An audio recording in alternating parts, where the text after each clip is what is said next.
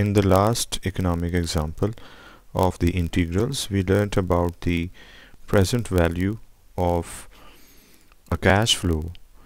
However, in this situation, we will analyze the present value of a perpetual flow.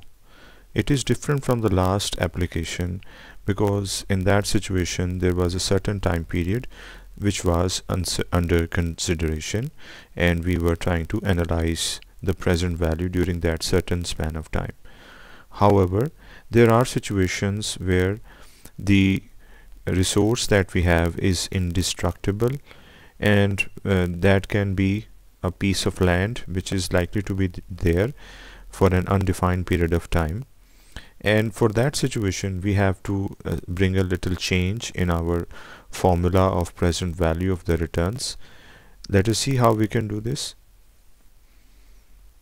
So in addition to land, it is also exemplified by interest form from the perpetual bonds. This is also an example, and in such situations the formula will change slightly, as we already had the hint of it. You can see the upper limit is now undefined, that is infinity. Remaining of the formula is the same.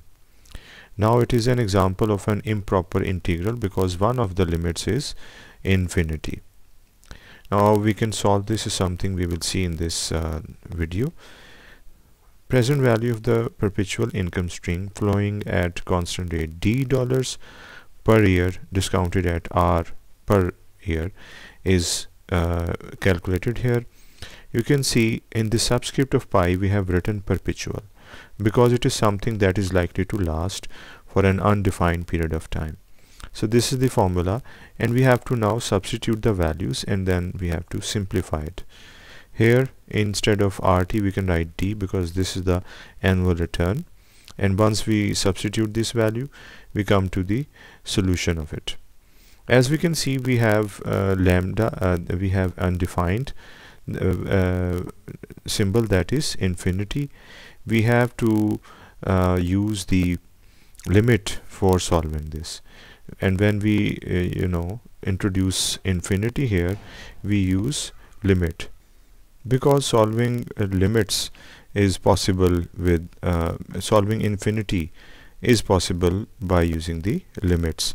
So limit is approaching till infinity, and instead of y we have infinity as its highest possible value which is likely to be achieved, but definitely it's not equal. This is why we are using the concept of limit.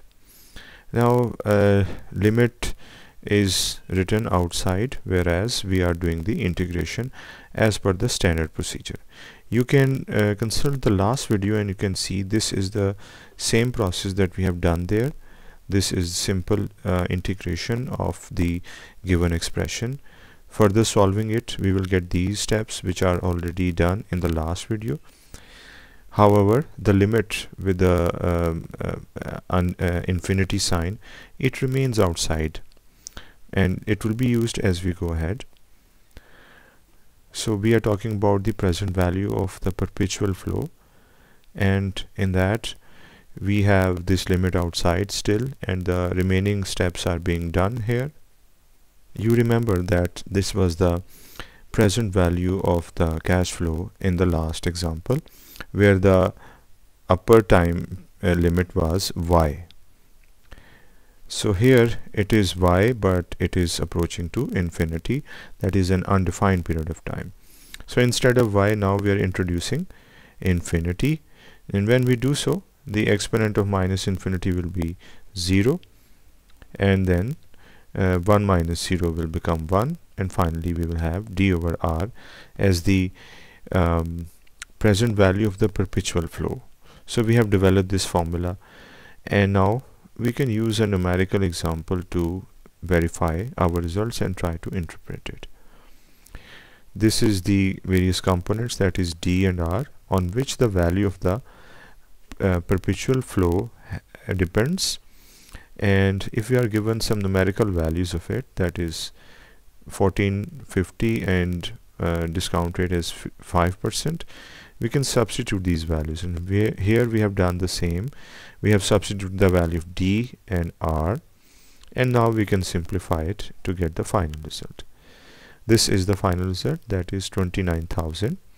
And once we do this, we will get the sense of whatever we are trying to do, and that is that if we have such a situation where on annual basis we are getting this much of the return due to some resource that is indestructible or is capable of giving us perpetual returns, then collecting all the returns for all of that undefined period of time, which is the end of which is unknown, the overall return that we can suggest as a result of our calculations will be 29,000, which is definitely much more greater than the annual returns that we are getting.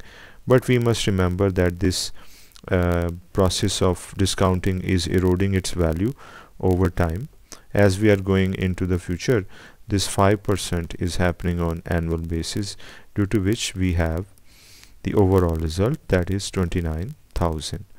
So the decision can be taken on the basis of this value whenever an investment is to be done and the annual returns are this much, the discount rate is given, but we are unaware of the end time for this series of returns that we will get. That is the return is happening for an undefined period of time.